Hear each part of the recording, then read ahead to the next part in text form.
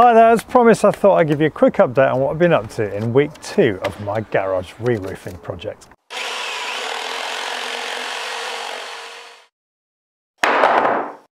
Now this week I haven't made anything like the progress I wanted to make because it's been really one of those weeks where you're finding your feet trying to work out what works and what doesn't work, and I suppose what's really dawned on me is that this isn't really a one-man project, so it is quite challenging. And as the weeks unfolded, I've thought to myself, should I really be doing this on my own, given the sheer size of the challenge? But you know what, you knuckle down, you get on with it, and you realise that if you break it down into small parts, I can actually get it finished, but it'll just take me a lot longer than I would have hoped. Now I decided to replace one line of the roof felt at a time. Remember, I'm using the DIYte Supro membrane, and no brownie points go to Roofing Superstore, who dumped the 2 rolls that I ordered in the drive badly packaged, but hey ho, you know, one of those things. I also took delivery on Monday of 672 metres of new tannelised battens. I couldn't strip off all the roof in one go because I need to stand on the battens as I'm working on the higher sections as I work up the roof. And this gave me a really big problem that I hadn't really anticipated, because once you've got a lovely section, new section like this in place, when I started stripping off the battens from the next line of the old bitumen felt, all of the disintegrated shards of tile that had gathered in between the battens started sliding down the roof. And because I've put this bottom Eave batten in place now, there's nowhere for them to go. They just get, all the bits would just get caught behind the batten. I'll come on to this in a little bit more detail in a bit. Now obviously this wasn't at all ideal. So what I ended up having to do was pin up the old bitumen felt and clean it away each batten as best I could with my leaf blower, and then teasing the individual shards down between each layer of the felt by giving it a bit of a tap. And then I attached a layer of polythene on top of the new battens and felt that I'd put in, so that when I released the folded back layer of bitumen felt, all of the shards could harmlessly slide across the new felt I'd laid and onto the floor. I didn't film that because it was a bit of a low point in the week for me, because it was really slowing me down, but you can understand the issue. Now, stripping battens is a physical job. There are lots of ways that you can do this. I have 2 sizes of Gorilla Bar, and it was really helpfully suggested to me that I use my multi-tool to cut the nails off underneath each batten rather than leaving the battens off. I did try this, but actually I found it was just as quick to use my smaller Gorilla Bar and a hammer to lever the battens off. What I did use the multi-tool for though was to trim off any of the galvanised nails, the heads of which had snapped off, making them very hard to remove. Interestingly, I bought this new DIYte extreme metal blade thinking it would be far superior to the Erbauer multi-tool blades I've already got. And I don't know whether it's just bad luck, but it failed about 30 seconds into the job. A couple of teeth fell off, so I'm speculating as to whether the extreme element of it is extremely useless or you're extremely stupid buying a blade like this. I would say avoid these blades if you can. They're expensive and they aren't any better than the Erbauer blades I've been using previously. Now inevitably this week I made quite a few mistakes as I was going. The first one was trying to remove one batten at a time across the roof. This is difficult to do as you're treading your way across the roof. Much better to remove 4 or 5 battens at once, gradually working across until you've got all of them loose and you can start ripping them off in one go and throwing them into the skip or wherever you've got below. The other mistake I made was actually fixing each batten individually in place, again slowing me down as I worked across the roof. It's much better to take 4 or 5 battens up on the roof in one go and fix those into position at the same time. I bought this chalk line, which I thought would be a really quick way of pinging a line across the roof so that I knew exactly where to fix a batten.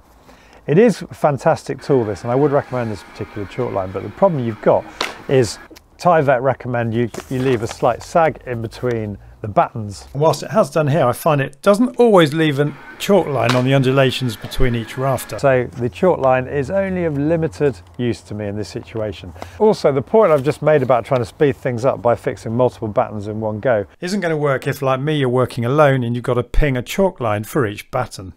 So I found the quickest way was to cut little individual blocks to the exact spacing I wanted, and so I could quickly put the blocks between each batten, knowing the battens then are in exactly the right position and I don't have to measure the spacing before nailing each batten to the rafters. Now I'm still having a few problems with this Eave support tray. I watched quite a good skill builder video where the roofers were saying that with my plain rosemary style tiles, it's very difficult to use Eave support trays because the support tray gets kicked up, basically it doesn't work. They use sort of, I don't know, 150mm wide damp proof course instead. But I really like the idea of the Eave support trays. Lots of you this week have said to me the benefit of them is they don't get kicked up by the wind. Basically it's just a superior solution for the bottom of the Eave where it goes into the gutter. Now Sam on my Discord chat forum, as is so often the case, sent me a brilliant visual from DIYte themselves explaining how you can insert timber tilt fillets to support your Eave support tray to stop it kicking up. But I have a problem with this with my design of roof, and I'll explain a little bit more on this now. I mean, one of the reasons roofers don't use these Eave support trays is because on roofs like mine where we're going to use these clay tiles, they give you a bit of a problem because you've got your Eave tile here which will sit on a batten like that. So that's all well and good, isn't it? You think, great, okay, but look, there's a bit of flex there. So you think, I'm going to do something clever here. I'm going to insert a timber tilt fillet like that. Look at that, that's lovely that is, isn't it? It supports the Eave support tray really well. So you think, right, well in that case, I'll put my batten there, but that's not great, there's a bit of rock on it. You could angle the batten, I suppose, a little bit. But whatever you do, even if you angle the batten, when you put your next tile on top, because obviously the Eave tile needs another tile on top to stop any rain getting through, your batten is flying, or rather the tile is way higher than the batten, and that's going to be a really mad angle for you then to slope back towards the roof. So I've been wondering what to do about it. I thought about cutting this batten down a bit, but you can't really because you need to be able to support the tile. I thought about having just a one batten to support a full length tile, and then you could have the second tile on top of it,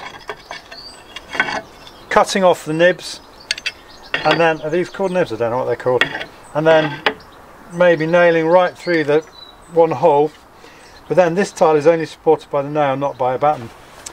That would probably be the neatest solution, but it's not ideal because these nails here on the tiles don't completely line up. So what I've decided to do, reluctantly, because I really want to use these support trays, the reason being that the new breather membrane is quite soft, so it's just going to sag into this dip even more than the bitumen felt did. And don't forget, the bitumen felt sagged into this, and we got the bottom batten was really rotten. So what I'm going to do, which is a bit of fudge, I'm going to get rid of the tilt fillet, and I'm just going to slightly bend it in like that way, and this will be nailed down as well, so that's all fine. That way the Eave tile can go on there, my secondary batten can go above it, and then the top tile can be nailed to that batten like so. Not a perfect solution, but it's about as good as I can do or work out at the moment. All you roofers out there, tell me what you would do in this situation. You probably say ditch the Eave support tray.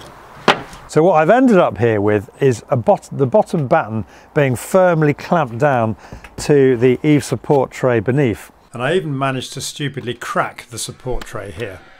And the issue with this is it negates any benefit that you get from having this sag in between each batten. And by sag I'm referring to the fact that for unsupported roofs like mine, DIYte recommend you build in a 10mm drape in between each rafter for drainage purposes. Because any water or moisture that gets under the tiles is going to flow down the roof in these carefully provided for sags that I've put in, and then it's going to hit the bottom and it won't be able to travel down into the gutter. This is exactly the problem I had with the original battens, which you'll remember from last week's video were badly rotten.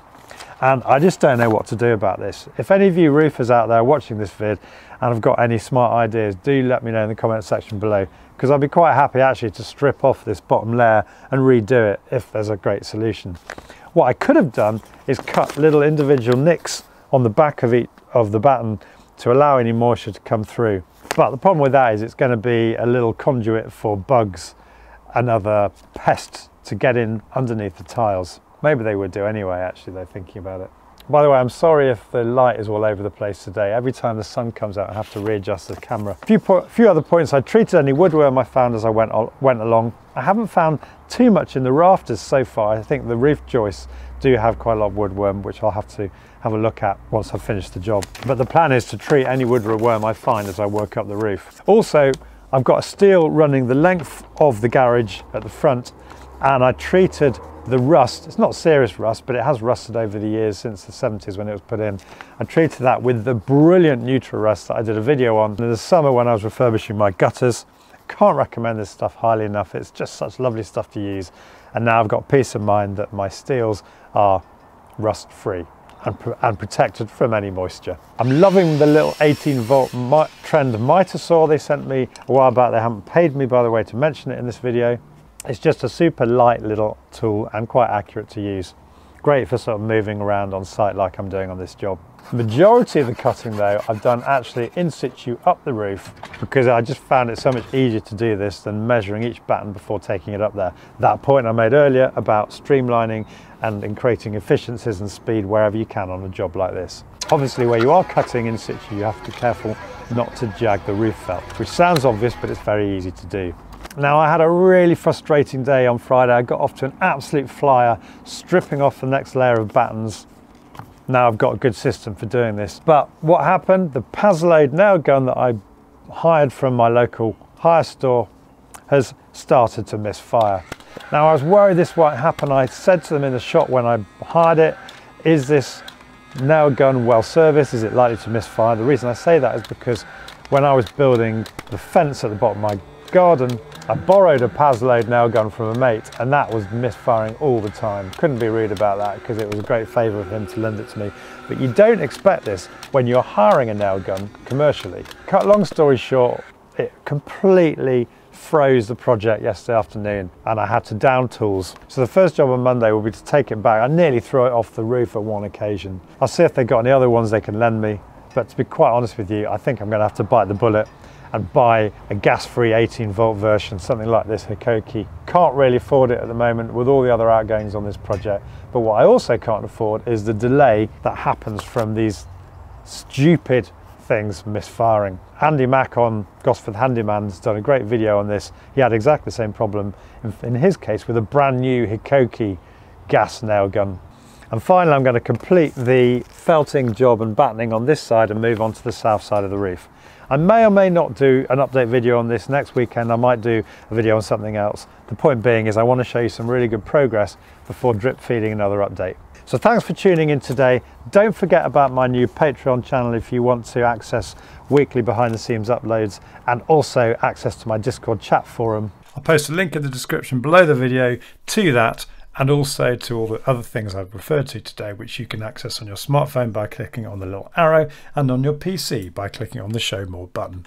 And as I always say, if you're new to my channel, I would love to have you subscribe. You can do that by clicking on the link here. Don't forget to click the bell notification icon so you get notified of all my future uploads. Thanks for watching and see you soon.